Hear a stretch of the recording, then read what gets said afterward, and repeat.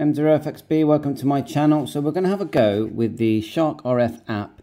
We're on the same network Wi-Fi as my OPENSPOT 3. So let's just see what happens. So we'll go Shark RF in the search.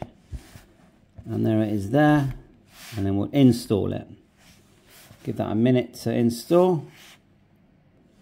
Okay, now we're going to click open. Next thing we're going to click is the plus. And it scans and it's found my OPENSPOT 3 already. Tap it, push plus, and the idea is you can have more than one device. So now to go to the sort of control screen, you can have a little TV here, and it's got the ID number of my OPENSPOT there. So we'll click the screen, and now this really will look the same as what you're used to doing regarding, you know, choosing where you're going to go and what you're going to do. And the quick way of doing it is that we use quick setup, although you can set up profiles where it's all preset. So the OPENSPOT 3 does cross mode on everything like the OPENSPOT 4 Pro does. So we'll go quick setup, and we're on a C4 FM radio, which is FT5. The frequencies there, look, just a simplex frequency. You do need your call sign in the radio. And then we'll hit reflector, and then we'll go to CQ UK, hit connect. You might get some battery error messages on my one because I need a new battery. But we're all connected. Now the thing I was looking for was the PTT sort of thing. I didn't notice that in the app. If we go back to the app, like so. There was a thing here that said PTT lock. Oh, there's the version if you hit information. Settings.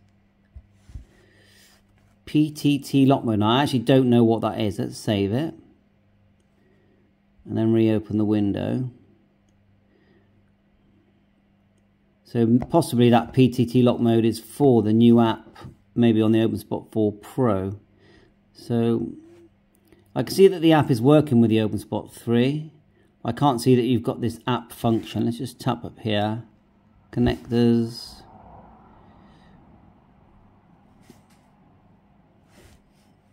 Tools.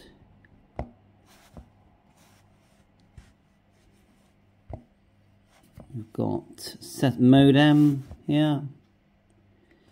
Settings. So that looks about it to me. Can't see anything new there.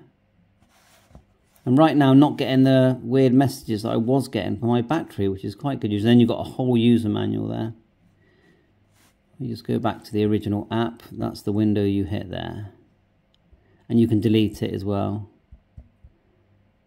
And it finds the IP address. So we do a quick crossroad while we're here. So QS. And this is what you will go C4 FM. And this is what you can't do with the OPENSPOT 4. C4 FM, but this time we'll choose a reflector. So DMR, reflectors, connect.